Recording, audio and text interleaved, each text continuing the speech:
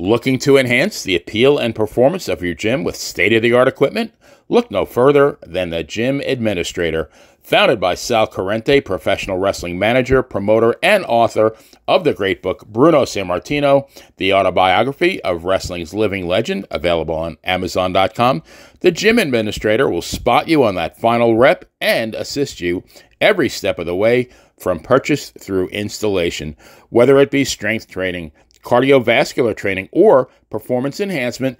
The Gym Administrator works with a wide array of leading vendors and suppliers, carefully selected to meet the diverse needs of your clientele. Service the way you remember it. Contact us at 914-494-1066 or visit our website at thegymadministrator.com, as well as all social media platforms. The Gym Administrator. All your fitness needs under one roof. Scan the barcode at the bottom of the screen to get started today. A little wrestling, buddy. Ronda Rousey on Triple H running the WWE. I think anyone's better than Vince McMahon. Ronda Rousey isn't pulling any punches when it comes to her feelings about how Vince McMahon ran the WWE while she was there. Former WWE superstar Ronda Rousey recently spoke on CBS Sports, basically say, I think anyone's better than Vince McMahon. There's only one place is to go up. I really enjoy Triple H and working with him, and honestly, I haven't been watching, but I saw something from Natty Neihart saying that they had a card recently and just as many women on it as men. What's your feelings on Ms. Rousey? My feelings are consistent. She's just bitter as shit, and who really cares what she's got to say? Well, you know? Again, I don't want to let you off that easy. Really what is she bitter about? I don't. The first run I thought was very successful. I thought she did huge things for the women's division. I mean, let's give her credit where credit is. I mean, the women's division was completely turned around by her. I'll never take her flowers from her. She's one of the most important women wrestlers of all time. She has to be because of when she was, who she was, when she was. You know, she's obviously bitter about the second run. You know, why is that McMahon's fault? I don't understand. According to her, it is because he didn't let her do the things that she wasn't booked the same way. You know, now I got to agree in one thing. I'm confused why Vince didn't have her come back the same way she was the first time around, as far as her booking goes. But that doesn't, mean that she didn't take the paycheck. You know, she did take the paycheck. So shut up. You were paid insanely well, and now it's just, the timing of your book and yada yada yada. Let's. I'm going to give you my insight on Vince McMahon so everybody kind of understands it. And tell me if you don't agree with it. By all means, give me your counterpoint. Vince is an older man. Okay, he's in his 70s. He was successful with this organization as a promoter, as a writer, everything that he's done. Okay, he was wrestling. The formula he put together worked. When you, throughout life, do things and they work successfully for a long time and you get older, right? Goes back to the terminology. You can't teach an old dog new tricks.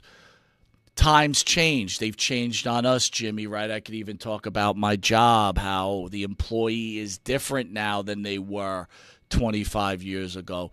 You can't say something like, let's be honest out there, people. I mean, we want to talk about honesty here. In today's society, you can't say anything that's offensive to anybody, whether it's honest or not. Like, if this is in this time, like me and Jimmy have a relationship, just say in this time, Jimmy and I building a relationship, and in this time now, and I told Jimmy what I honestly felt about what he was doing on something. People can't handle that kind of conversation anymore. And it's a new regime. So when everybody's talking about what a great job Triple H is doing, well, Triple H is part of a new regime with a clearer mind. Of course it needed change, right? Today's wrestler is different.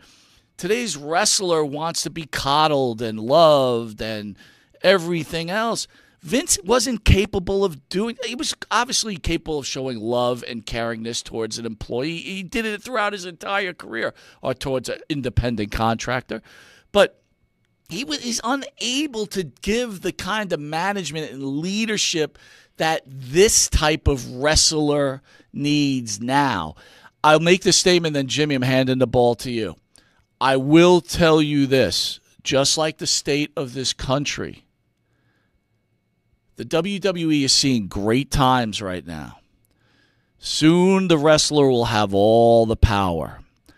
I am telling you now, and you will see the downsizing of the WWE, the closing of AEW.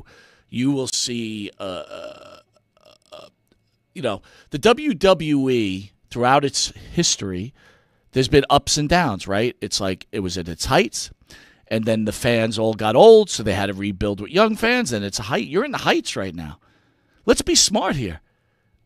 Can this new regime handle the downturn? I'm going to say no. All right, Jimmy, it's all yours, bro.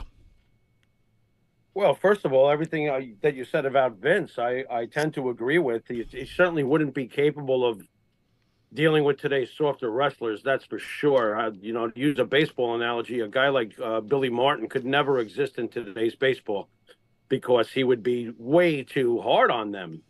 So you're right about that. I do agree with you. I'm a bit of a pessimist. I think that if that does happen, no matter what the company is, no matter who the company is, if wrestlers take over, it's over. There can't be that. There can't. They've never proven it historically that wrestlers can long term for generations, the way a McMahon did it. No, I don't think that will happen. Interesting comment out there, Jimmy. I want you to answer this. Bernard says Vince made money, but he never had the boom we have now. Do you agree with that comment? No. I don't either. No. And I'm assuming Bernard's younger than us, so you're right. That's okay. Good. Which is fine. Even if Bernard's not, I mean, if you're from our time period and you saw the different steps in the evolution of pro wrestling, you would know what we already know. There's been 2 huge booms. You want to talk booms? There's been 2 atomic explosions in WWE and its history.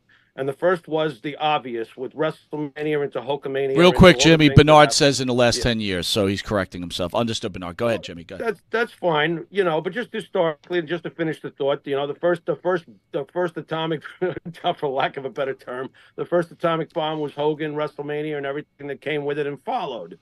The second atomic bomb is obvious. It was the Attitude Era. There has been nothing like either of those eras since. I'm gonna say this time around is equaling those booms. I do feel that way. On a different level, though. I'm not there yet. All right, I got it, but on a different, but there's 3. You hit on the head though. There's definitely 3 distinctive parts of pro wrestling, and you've named the 2, and I really do feel we're in that one now. We're in a great time period. Yeah, absolutely. We're in a great time period. I think we are, as far as business for pro wrestling. Absolutely, we're in a great time period. It's just appearing in a different form, I guess. I mean, if you look back on other sports and compare different eras, some eras feel bigger than others. But here's let me put it this way, Mike. You're a football guy. Yeah. You were a hell of a football player back in high school. So let me ask you it this way. Do the New England Patriots really feel the same as Montana's 49ers or Bradshaw's Steelers or Staubach's Cowboys or even Aikman's Cowboys? That's a great question. I think they're all like standalones, but I know where you're going with this, and I get it. What I'm trying to say, I get though. Maybe it's the time we're living in, though, which really can't be held against the product, right? No, it can't. But here's the thing. How tested is TKO? How tested is Triple H and Shawn Michaels? Because the going is going to get tough. Right. Okay, this business, everybody. Right. Me and Jimmy have been around for a long time now. Yeah. We've seen, when people go, back in the 90s, the Garden had 2,000 people in there. Yeah, bro. Right. I was out of the military. I was there.